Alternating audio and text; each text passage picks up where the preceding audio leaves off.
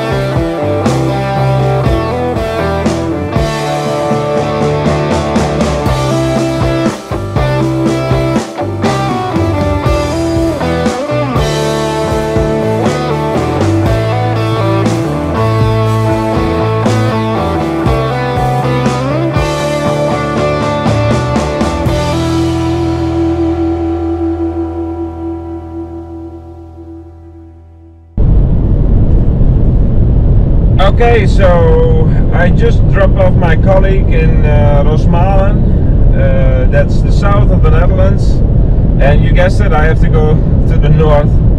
So another 160 kilometers to go, and it's just past midnight. And yeah, I'm getting a bit tired, but I think 1.5 hour drive, and I should be home as well. And then yeah, it's 3.5 weeks off, so more than enough time to relax. Yeah, today, yeah, well, there were a lot of crashes. Fortunately, we didn't crash, so yeah, we got a 9th position out of it. Yeah, of course, I prefer a good fight for the 9th position with all riders still on the track, but points are points. We take them. Hopefully we do a better job in Mugello. That's the next one we go to. Looking forward to it. Absolutely beautiful track. And yeah, as I said, I don't have to drive there. My colleague Filippo is driving there. He's from Italy, and yeah, it's easier for him to go there. Well, it's actually easier for me.